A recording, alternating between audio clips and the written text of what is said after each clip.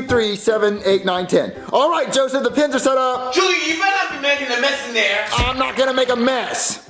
Oh, dude, I can't wait to get a strike. All right, guys, we're playing extreme bowling. So, Joseph, you're gonna throw that bowling ball into the kitchen and hit the pins. But, how am I supposed to see the pins if I'm blindfolded? Oh, look, you're staring right at the pins. Just trust me. So if you throw it straight, you'll get a strike. Okay, dude. This seems like a really bad idea. Ah, shut up, Four Eyes. You don't know what you're talking about anyway. Well, yeah, Cody, I've never had a bad idea in my entire life, okay? Yeah. All right, Joseph, so just throw it forward, okay? Okay. I'm going to bed.